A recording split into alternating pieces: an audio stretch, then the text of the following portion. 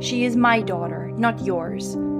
I went through hell and back, and sometimes I still walk through hell to be her mom. It was a gift, but I earned the gift and privilege of being her mother. A gift and privilege that I must earn every day that I get to be her mother.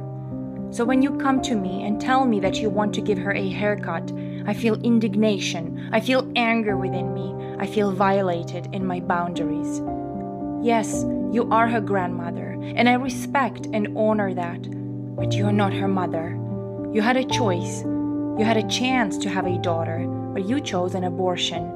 I don't judge you. It was a choice with consequences, and although I send love towards the hardship that you must have felt to make that choice, and towards the consequences of that choice, the choice was made by you.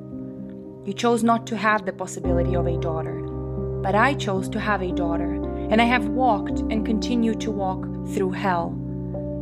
And because she is barely a toddler, not even 2 years old, it is only my job and her father's job to help her choose whether she gets a new haircut or not yours. So don't come at me telling me you want to give her a haircut. That is none of your business.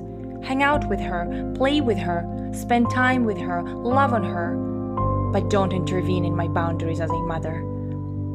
I understand you may not have meant it that way, but it makes me feel like a bad mother, like I'm forgetting to cut her bangs, like I am failing as a mother.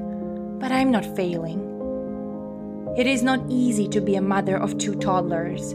You never got to experience being a mother of 2 toddlers. You chose 1 child, and that is perfectly fine. But don't come at me telling me to cut my daughter's bangs. The connection between me and my daughter is solely mine and hers. It is a mother's job to help her daughter mature with joy into her femininity. Maybe you could have phrased it differently, maybe as a reminder, as a question. But to tell me that you want to cut her bangs? No, it is not your job. You won't be cutting her bangs. You don't get to tell me. I am in fear now that you will go ahead and do it anyway when I'm not watching her. But I will be by her side, watching over her and making sure that only I or my husband cuts her bangs. Not because you want to, but because he and I find it appropriate for her and what is best for her.